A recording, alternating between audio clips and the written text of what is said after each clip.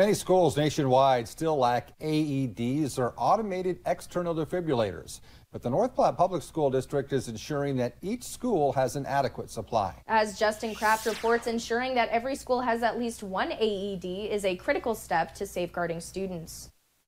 I'm here at Adams Middle School, and nationally there is a shortage for AEDs in schools. And without AEDs in schools, schools won't be able to respond to emergencies. And student safety is always our worry, so we want to be able to help them the quickest, most possible. And in actual sudden cardiac arrest, AED, quick defibrillation is your best chance of, treatment and care and survival, essentially. So, yeah, without it, it could be, the difference of life-saving. And at each school, there is an emergency response team that can assist.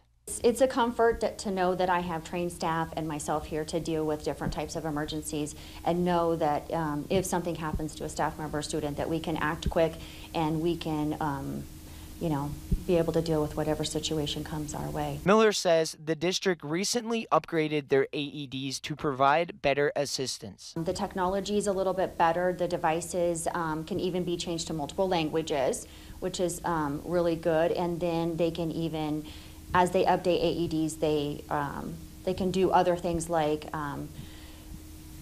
they can tell you like how well you're performing CPR, and it can give you feedback and stuff, and those are things that we weren't able to have with our older devices. She also stresses the importance of educating everyone about AEDs.